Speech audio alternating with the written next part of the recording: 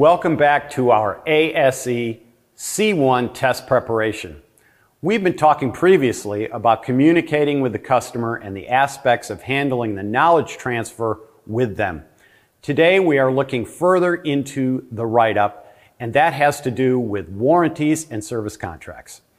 You may be thinking, we don't deal with warranties and service contracts at our shop. That may be true from a sales perspective, but in the write-up area, it is very important for you to understand and be able to discuss them.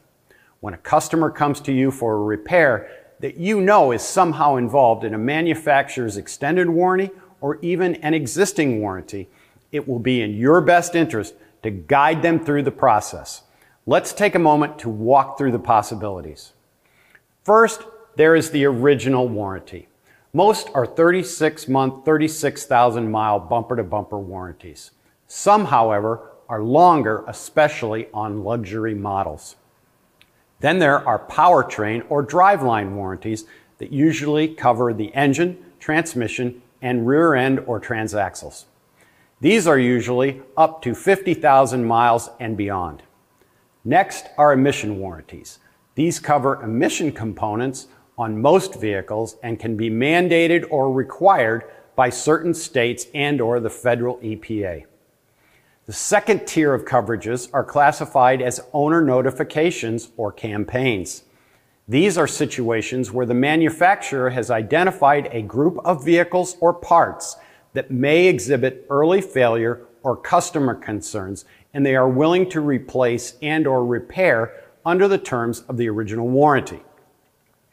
All manufacturers issue TSBs or technical service bulletins. These highlight certain conditions or parts that they have been experiencing issues with. These typically do not offer any extended coverage or implied warranties beyond the original warranties, but do include improved repair procedures or changes. There are also situations where the manufacturer uses these to verify that a particular characteristic is a normal condition. Don't get caught trying to fix something that was designed into the vehicle. Recalls are very sensitive areas for manufacturers, owners, and independent repairers.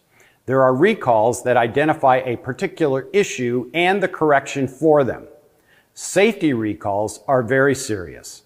They indicate potential harm to the vehicle and or the owner if they are not completed. The last category to be aware of is aftermarket warranties. Most customers know when they have these.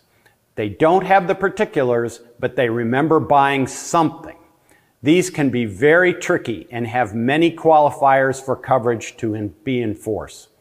It is best to get the 800 number and call the company to make sure before turning a wrench, since many of these require pre-authorization. All of these are possible benefits to your customer. Missing any of them and trying to charge the customer for a repair can be disastrous to your long-term relationship. It's hard to send your customer down the road when you would like to do the repair, but it's the right thing to do for customer satisfaction. So how do you know? Many of your information systems will flag TSBs or owner notifications.